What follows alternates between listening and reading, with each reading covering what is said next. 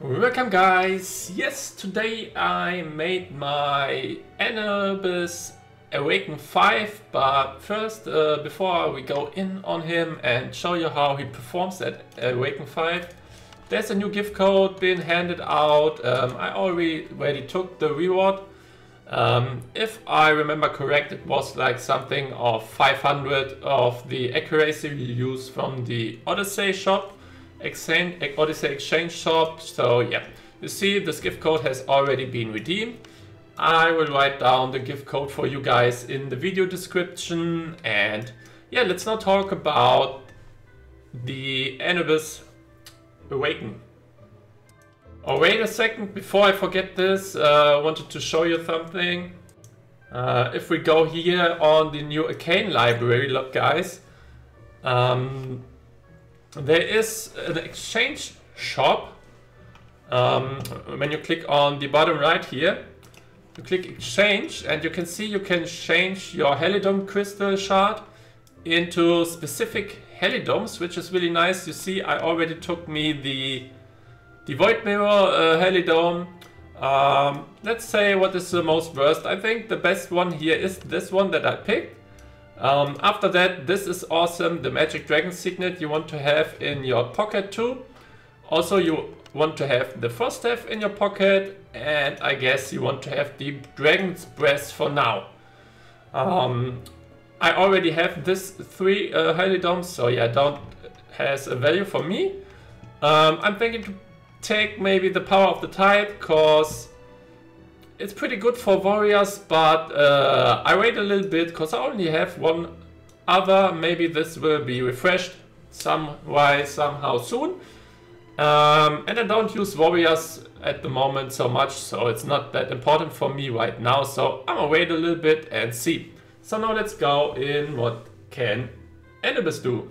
So yeah, here is my Anubis. You can see he's at the Awaken 5 potential, which basically says that his ultimate can crit, which has a big impact on him. I will try to make him as soon as possible Awaken 7, cause I think his Awaken 7 is ultra strong, cause he double ults and he will put out so much more damage, and yeah. Also he will get more crit rate and more accuracy, which is also leading to more and more damage for him. So yeah, for the equipment, you see I'm picking Search on him. I'm not yet tempered his gear, cause yeah, I need some more temper materials. I have a bit here, but not that much that I can make a full set. So wait till I can make a full set and then temper the stuff that I have. So you see I'm picking crit damage gloves here, cause I got a little bit from the Dragon Links on crit rate and from all these trophies that we have. So I try to aim for 100% crit rate when I have the other 9% crit rate that we can get from here. So keep this in mind. Your goal is in fight to have 100% crit rate. If you achieve this, you want to have crit damage up and you want to have accuracy round about 200 on him. That's the focus, that's the main goals. So yeah, this is my gear for now. You see here having accuracy helm with some attack and crit damage. Having really good search boots here with crit damage, accuracy and crit rate. Here I have crit rate, crit damage and some damage reduction. Here we have 2 times crit rate, attack and crit damage, and more crit rate and crit damage and some attack. So let's take him in for a ride and see how he's performing. First I think we take him here for the fight on the first Abyss, stage 15, to see how he is doing against like someone like Loki, I guess. Yeah, let's see. So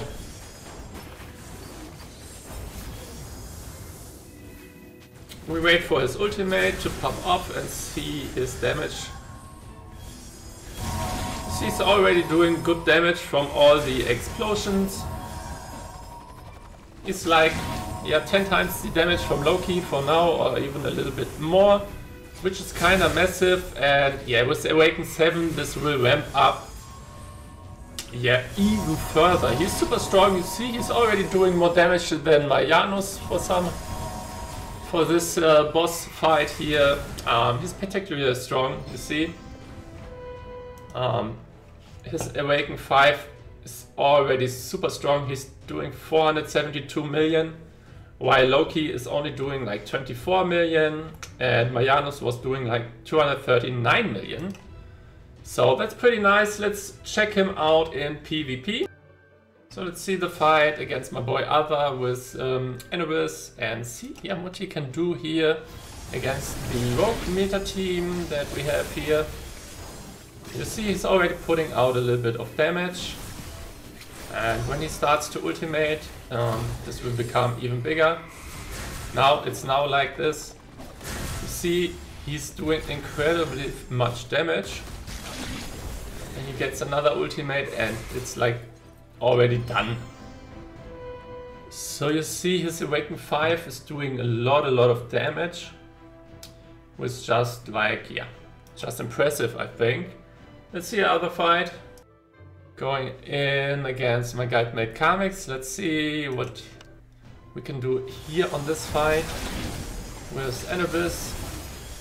You see, he's, even without using his ultimate, all from the explosions happening, he's doing a great amount of damage and yeah, literally killing everything pretty quick. But we see Loki's doing this fight pretty insane too, so yeah.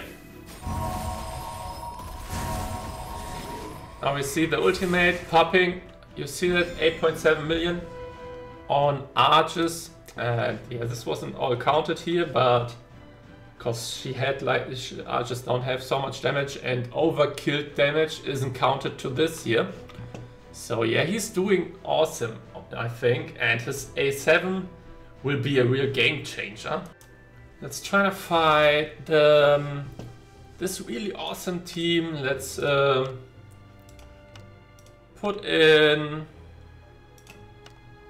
our Sour Mana combo like I used to do, like this, and let's put in Aleph to help a bit, and let's put in Sylvia here, and just, yeah, let's leave it like that. You see, we are way under his power, but let's see how it works out. And yeah, maybe it's even working against this strong Arches combo, which we all know is kind of like bugged at the moment and super strong because of that fact.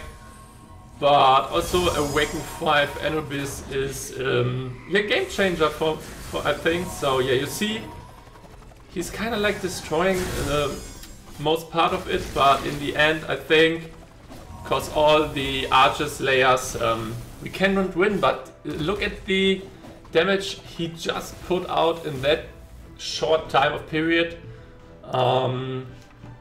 He was killing like Hephaestus like it's nothing.